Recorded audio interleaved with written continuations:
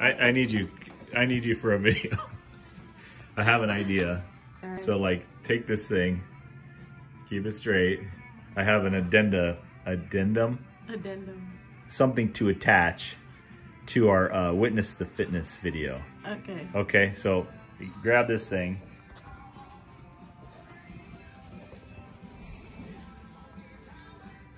Where did you go, Corey? I'm back here.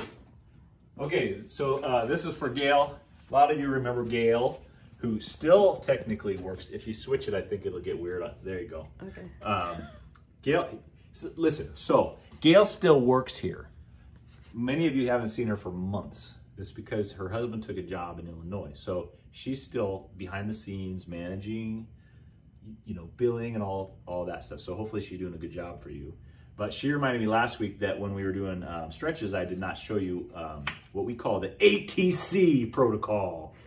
ATC stands for, with Nicole here, she'd say, activate the core, because we say it so often.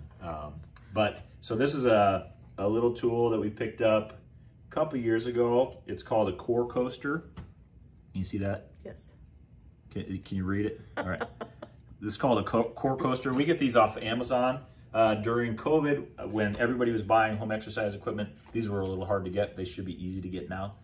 You can get one of them for about 20 bucks, and they used to sell a pair of them for like, I don't know, a little less. Okay, so anyway, this has been a game changer for exercising the core. So if you saw that video last week about daily stretches, I'll go through it for you quick. Start with that. I start with this child's pose, go into cobra. We do the sideline exercise for the gluteus medius. This particular one arm, one leg reaching pose, push-ups while I'm here, because, you know, why not? But then one of the last things I usually do is I'll grab this core coaster, and this is intended to activate some of the deep stabilizer muscles in the lower back. You can start out really simple with this. This reminds me of the scooters we had in elementary school. We all ran our fingers over with. It's a little like that. But so what I'll do with this is I'll have people, or you've seen the ab wheel, you know that? You've seen that, right? Yeah. So it's got a stick through it, and it's like one wheel. Well, that's great if you have strong wrists and elbows and shoulders, but like a lot of our patients, you know, they've got injuries there, so they can't do that. So this is awesome because you can just put your forearms on it. So I usually have people kind of start in this sort of kneeling pose, forearms on the core coaster, and then I just have them move out about 12 inches and then bring it back. And what's cool about this thing is once you get out here, the only way back is to activate your core. You can't really just do it by using your arms. So you have to activate those core muscles to bring it back to the starting position.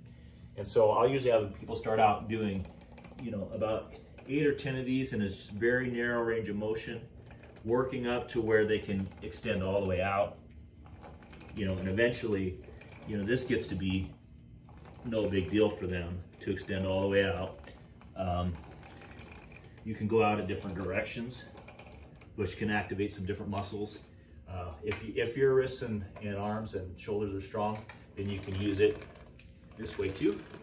And so this is what we call the ATC, Activate the Core protocol. But like I said, this is called a core coaster. We get them on Amazon. So a lot of you have tried these. A lot of our patients have done this. In the beginning, you think, I don't know, you know, can I do this? Is it going to hurt me?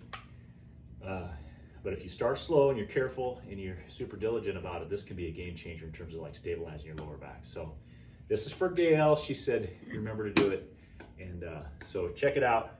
It's been good for me.